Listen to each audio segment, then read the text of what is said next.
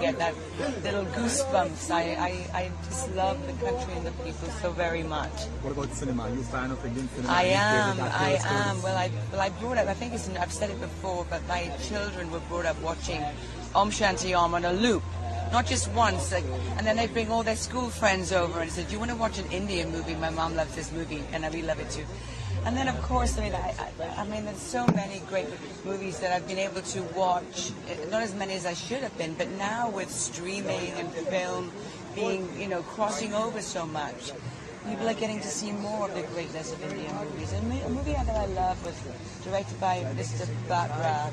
It was called The Lunchbox.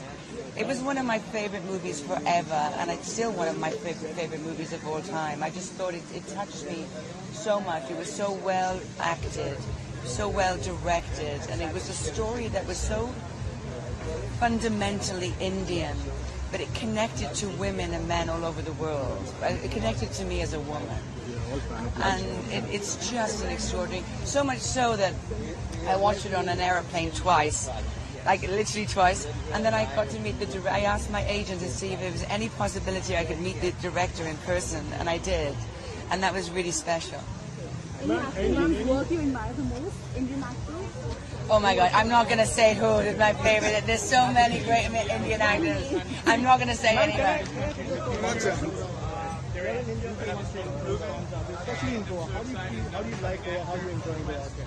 I always wanted to come to Goa because when I was growing up, some of my friends, the actors that I worked when I was young, older actors, would come to Goa. And for me, it seemed such a long way away. And for me, it seemed such an exotic place. And I always wondered about it. I just think it has everything. It has the beaches, it has the jungle. We're staying at the wonderful Taj Hotel.